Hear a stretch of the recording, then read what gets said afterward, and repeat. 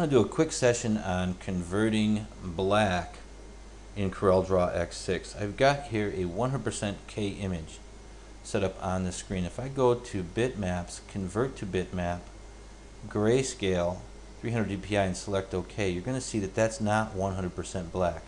In fact, if I come over here to the eyedropper tool, I'm going to see that that's 37 gray. Now, in dealing with screen printing, if you convert CMYK objects to bitmaps for raster effects and you don't get an accurate conversion to black, you're going to get halftones here, and it could possibly affect your color separations or your color output.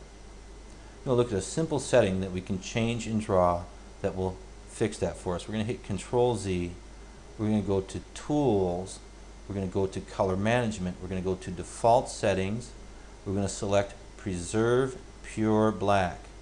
We're going to select OK.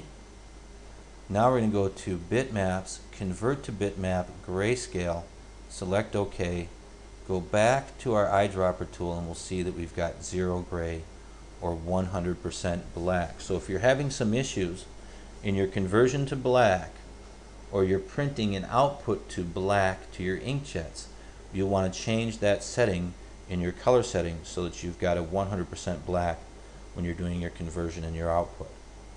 Go ahead and wrap here, and we'll see you in the next session.